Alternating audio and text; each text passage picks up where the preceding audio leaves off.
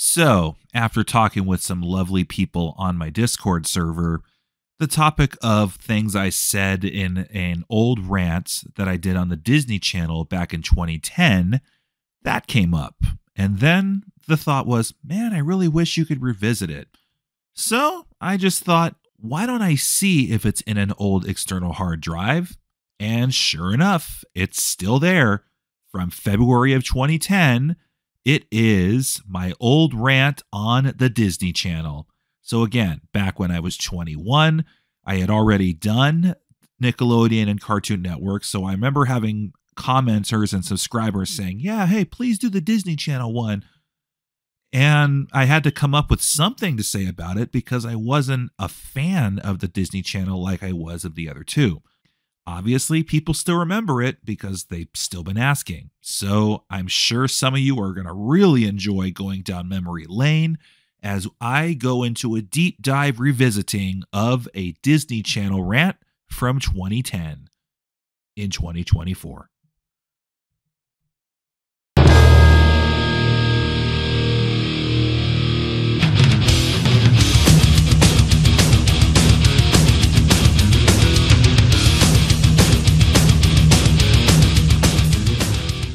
I've been getting a lot of requests to do the Disney Channel. It seems very logical I should do it, since I've torn Nickelodeon and Cartoon Network a new one. But there's one problem. I never watched the Disney Channel. You see, growing up as a Nickelodeon fan and later Cartoon Network, to me all the Disney Channel shows seemed like they were made for 4-year-olds.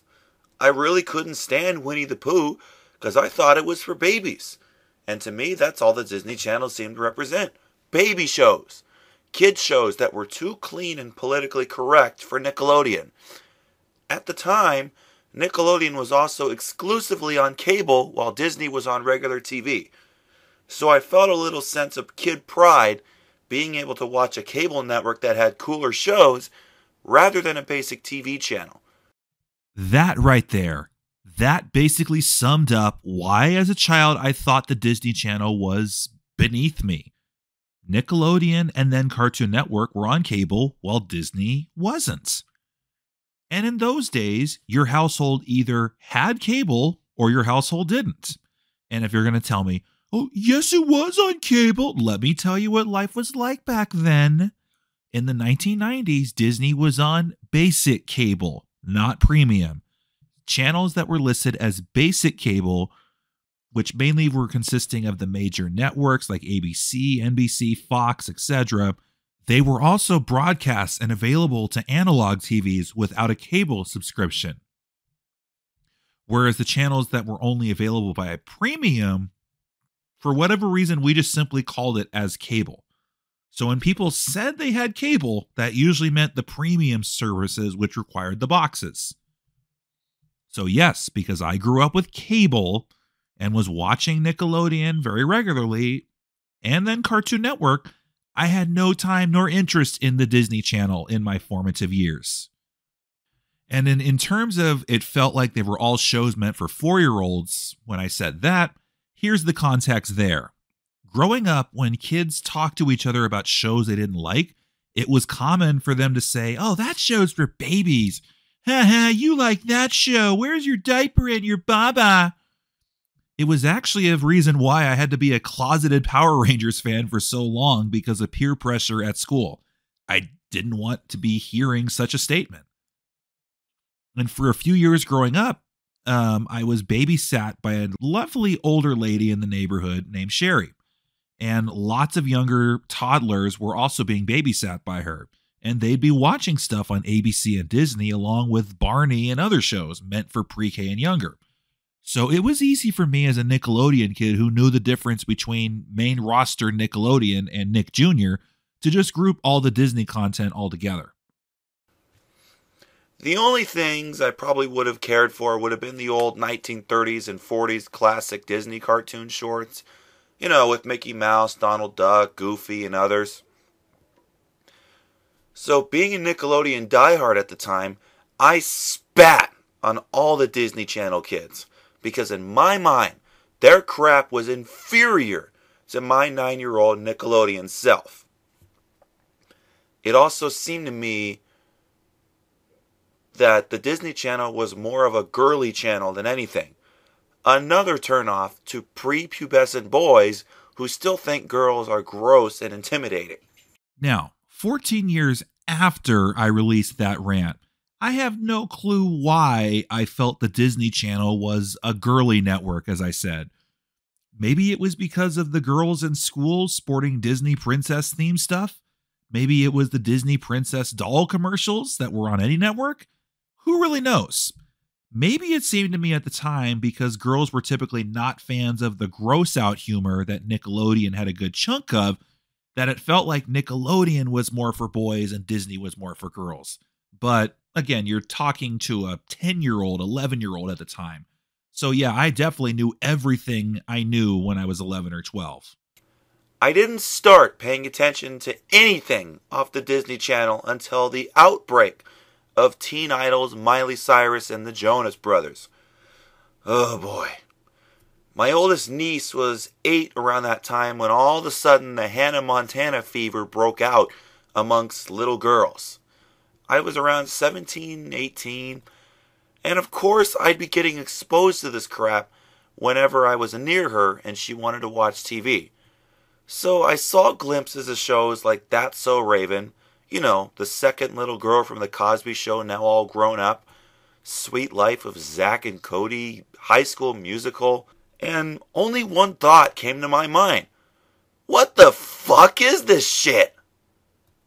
Not only was my niece heavily into the Disney Channel at this time, but even my late brother bonded with her over it.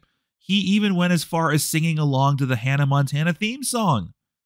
And then right after he passed, I remember staying at their house for a couple weeks just to keep their kids company. And sure enough, that second High School Musical had just come out and was on repeat, as well as other stuff on the Disney Channel. Now, as an older teenager at the time, I thought about my brother, come on, man, what the hell are you thinking? How can you sing that song and like this stuff with her? But now as a 36-year-old who dearly misses his late brother and still remembers his voice singing, "You put the limo out front," and hopes one day to have a child of my own, now I get it. Read about the Disney Channel programming is that during the 80s and 90s, they did show the old animated shorts that were made when Walt Disney was still alive, and they also had shows made by Walt Disney Television, which I vaguely remembered, a lot of them being TV shows featuring characters from old Disney movies. I remember there was an Aladdin show, and there are probably others. Of course, they removed the old classic Disney tunes from the lineup in the 2000s and started their little Disney Channel original programming. Oh gee, where have I seen that before? Of course I heard they have brought the animated shows back, only to be in time slots when kids today are sleeping and could only be seen if you own a DVR. Well, then again, who doesn't have one these days? I can see how they were all trying to be cool and trying to catch up to what Nickelodeon was doing with their own spin, but in my mind, they failed miserably. This was also during the time when I stopped watching Nickelodeon because of how cruddy it became, turning into a kid MTV and all that. And when I got exposed to this Disney Channel crap because of the little girls in my family, I couldn't tell the difference anymore. The Disney Channel was probably much better when it still had the Mickey Mouse influences around, but I don't see it anywhere anymore, except for probably the logo. Yup. Keeping with the theme of those old nostalgia rants I did at the time. I was always better in the good old days. Oh, why did they take away the good old stuff? Oh, the new stuff sucks. Oh, my childhood is ruined. Why are they taking away the old cartoons? How dare they? God damn. I definitely came off as some whiny, nostalgia-crazed teenager. And I was 21 at the time. And some of you people wonder why I deleted a lot of these old rants in the first place a few years ago. I'm not the same person I was 14 years ago. If you are the same person you are 14 years ago, you pretty much have messed up in life, just saying. And my mentality towards what's on kids programming has shifted long away from, oh, you're stupid if you like what I don't like, into, okay, it's cool. You can have your chocolate if it makes you happy. I'll just stick with my vanilla. Hey, do you want hot fudge or caramel on that? And that's where my problem lays with the channel. The Disney Channel basically has nothing to do with Disney anymore. Instead, being another kid MTV network, I'd say more for girls than boys. MTV is bullshit to begin with, and yet I continue to see kids today rot their brains by growing into it. Proven fact.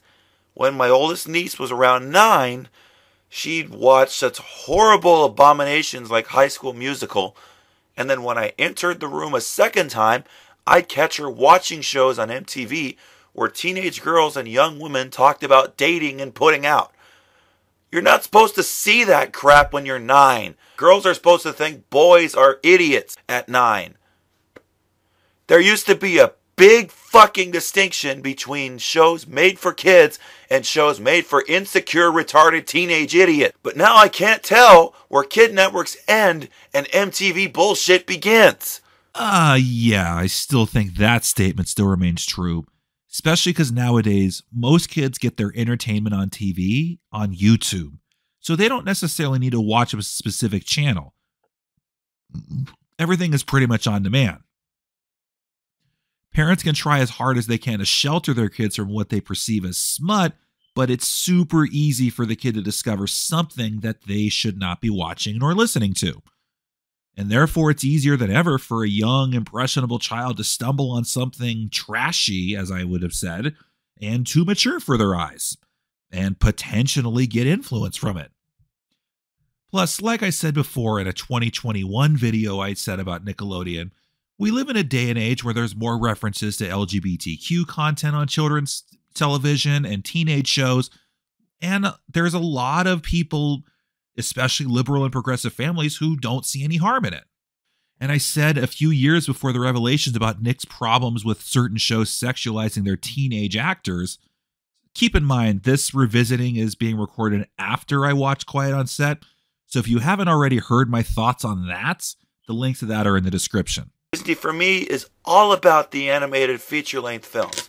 They have the distinction of being the first to ever make a full-length animation film, with Snow White and all, and are supposed to be the top dogs of it. Their live-action films, well, other than a few memorable ones, Pirates of the Caribbean, I could take them or leave them, since their bad films have the script writing skills of an orangutan. Their animated films are the ones that make the most impact. Kids and adults could enjoy them. And many of the animated films, past, present, and future, are timeless classics in terms of quality and history. Before I was born, the Disney animated films were getting their asses kicked by people like Don Bluth in terms of popularity. That, of course, suddenly changed after Who Framed Roger Rabbit and Little Mermaid helped Disney return to the top in animation. Out came Beauty and the Beast, and even though it's an animated chick flick, it's got to be one of the best films, period. It was nominated for Best Picture, and even though it lost to Silence of the Lambs, no other animated film has been nominated for Best Picture. Okay, obviously I wasn't paying too much attention to the Oscars at the time in 2010, because in 2009, Up got nominated, and 2010, Toy Story 3 got nominated. Now, Up being nominated, I understand. It's a great movie. In fact, it's such a good movie that my father, who normally doesn't watch feature-length animated films, even he loves the movie Up. Toy Story 3, not as good as Toy Story 2, but ooh, that ending hits you hard emotionally. But you can pretty much see in this rant that I'm going over the Disney Renaissance, where I'm, again, being some nostalgic guy going, oh, it's better in the good old days. Here's what they did in the good old days, where they were churning out major hit after hit in the 90s. So, I think I've made my point. Then out came Aladdin and Lion King, two really good films that kids and adults could enjoy. But after that, it turned south again really quick in terms of quality once Pocahontas came out. Whether I liked films like Hercules, Mulan, Tarzan, or not, Disney were still top dogs again in animated films. I live only 35 minutes away from Disneyland when the 91 freeway isn't such a goddamn parking lot. And I've seen it change.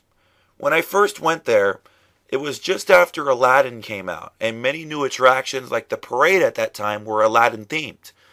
I also remember a lot of stuff relating to the classic Disney animations, like Fantasyland having rides based on the movies like Alice in Wonderland, Cinderella, Mr. Toad, and stuff like that.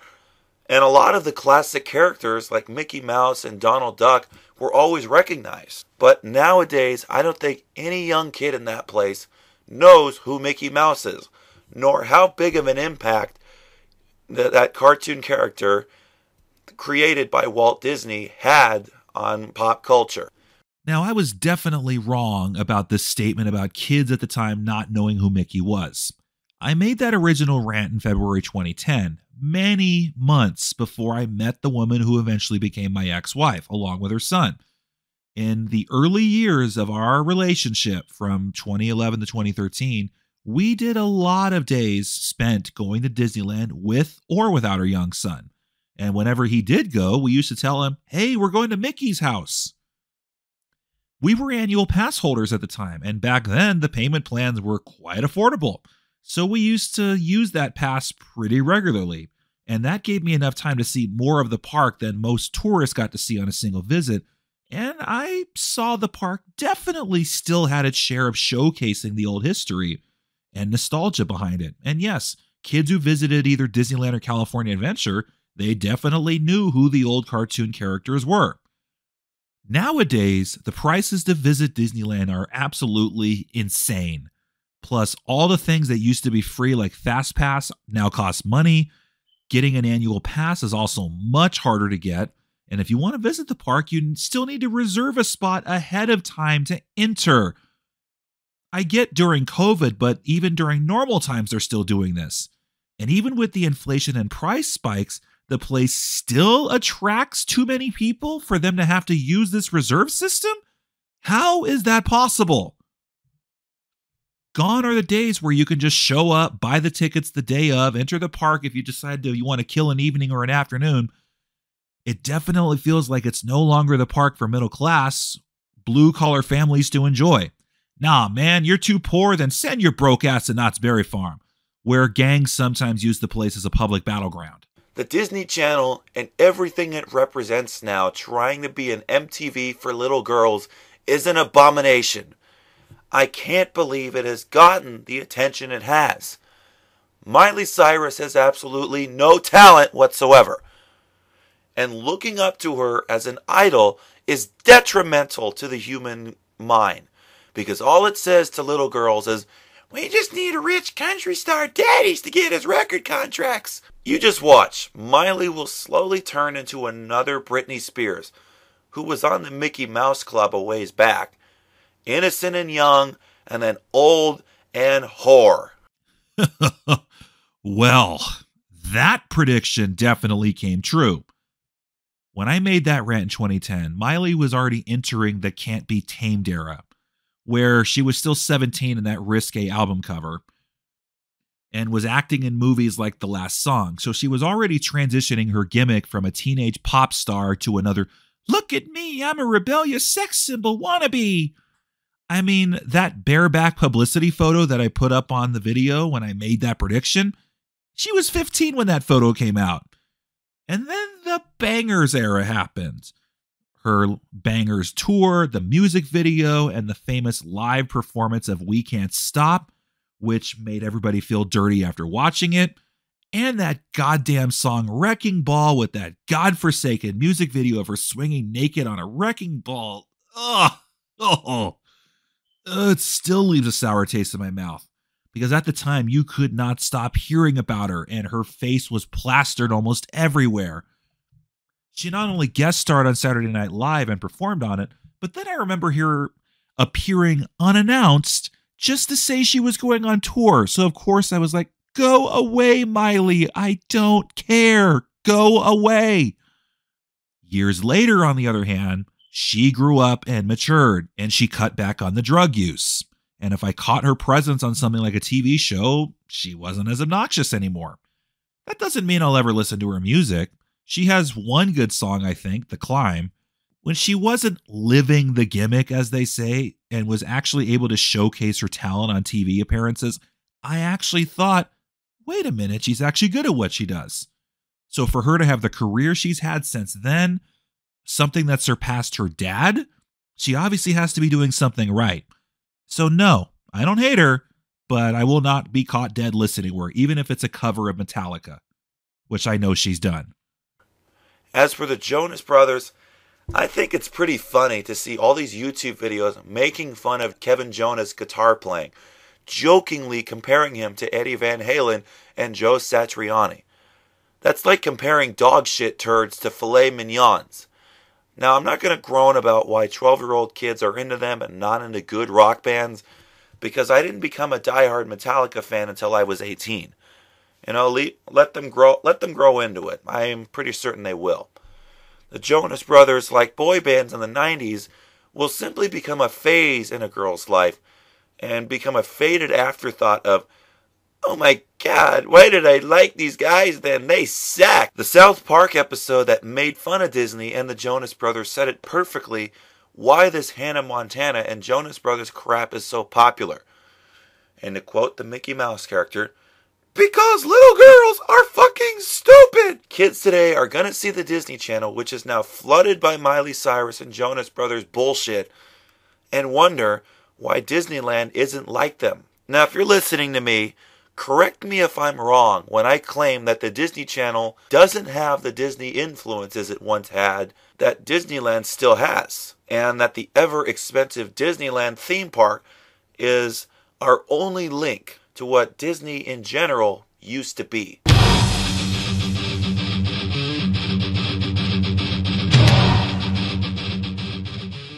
Well, whatever happened to the Jonas Brothers? Did you know they actually went on hiatus and eventually split up not long after this rant was released? Sure, they may be back together as of this recording, but in all honesty, do people even know they're still around? And, I mentioned a couple times about High School Musical that I thought, oh, this is one of the stupidest things ever. But that was a long time ago. And there were definitely actors and actresses who eventually had respectable careers afterwards, especially Zac Efron, who was recently in a movie called The Iron Claw, which is about a wrestling family known as the Von Erichs, and he was really good in it. And it was a good movie. So I definitely no longer see him as someone who was part of High School Musical. Raven-Symoné, she still has a respectable career. Vanessa Hudgens, she's still making music and movies. Already went over Miley. Don't really mention much about Cole and Dylan Sprouse. They may be Zach and Cody to a lot of people, but to me, they'll always be the little kid from Adam Sandler's Big Daddy. And all these people I talked about who were young, they were teenagers or really young adults when that rant was originally released, they've all grown up and moved on. And so have I. But since I know there's those of you who wanted me to revisit this one, I have done it for you. You're welcome. Now, what about the Disney Channel now? What about Disney Plus? What about many of the shows that are pretty much as good as a middle school report card grade of D+? I really don't care. It's nice to have access to the old library on streaming, and as much as I have problems with the newer Star Wars TV series, I still watch them. That says something. And I know that Marvel continues to have their fans with their TV series on it. They may go over like a fart in church most of the time, but if you watch those shows and enjoy them, then good for you. And just like how a lot of old Nickelodeon shows and movies are on Paramount Plus, and a bunch of older stuff on Disney Plus, once again, like I said in the Nick Revisit, now that I can have my vanilla anytime I want it, I don't care how much chocolate the rest of you all have. You like it, you like it. Great. So thank you so much for listening to this revisit of the Disney Channel rant from 2010. If you want to hear more revisitings or just more content from myself, if you have not done so anyway, please leave a like and subscribe for more Coyote Rants or Burgers and Fries podcast episodes. I'm Desert Coyote 22. Thanks for listening.